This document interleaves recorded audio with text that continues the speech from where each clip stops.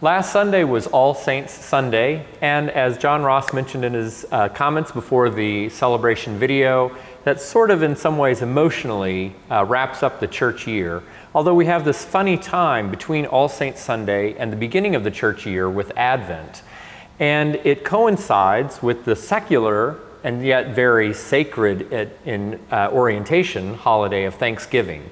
And the rest of November really seems like it's well spent in the idea of being grateful for all that we have in life, the gifts that God has given us, the bounty of creation. So even at times of difficulty, as we are experiencing throughout looking at the news, we can still find ways to be thankful.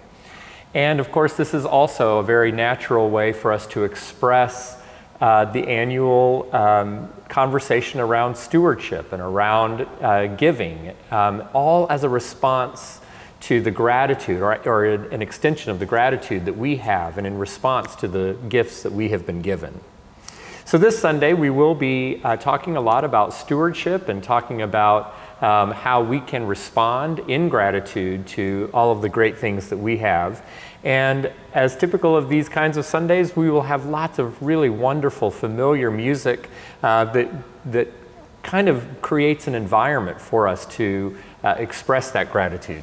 So we'll begin the service right off with one of the most popular hymns in our hymnal, Praise My Soul, the King of Heaven.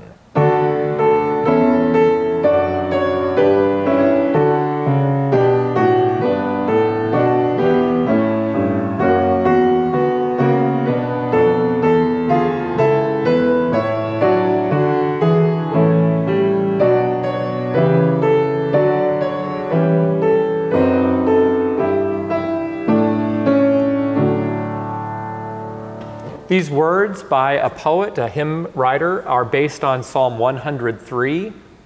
It is sort of a loose translation or a fanciful version of Psalm 103. And the English composer John Goss wrote this marvelous tune specifically for these words.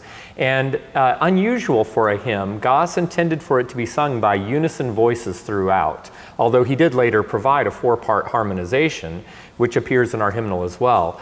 But he did write different accompaniments for every verse. So a little bit more like a through-composed song, like we might expect from Schubert or even Cole Porter. And yet it's very much in that hymn tradition.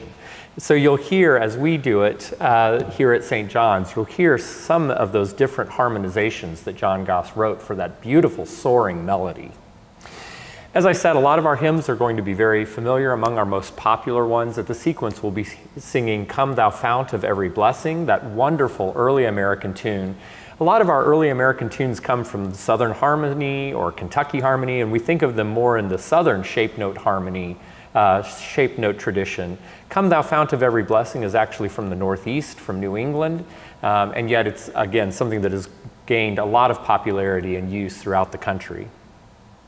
The choir will also be singing some very interesting hymns or anthems in the service. At the offertory, they'll be singing a piece by the New York-based American composer David Hurd, and it's a very jazzy, jazz harmony-infused take on an early 20th century text that has, again, some of these ideas of waking up, awakening ourselves to all of the beauties and all of the gifts that we have been given.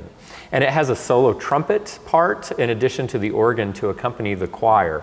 And it starts off with that trumpet, sort of a clarion call, waking us up out of our slumber.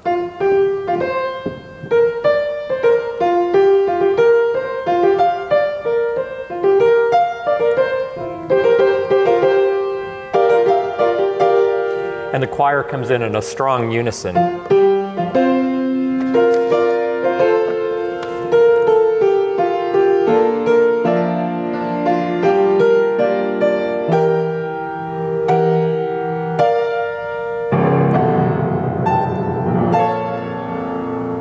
So again, lots of thick, crunchy chords in that sort of jazz-infused style.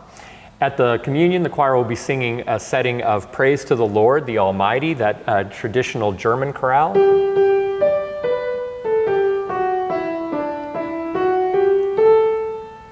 As set by Hugo Distler in the 20th century, a very jaunty and off-kilter sort of thing with lots of energy and excitement. And we have a lot more great music in store for you. We hope that as you experience this season of gratitude and thanksgiving, you will spend some of your time here worshiping with us at St. John's.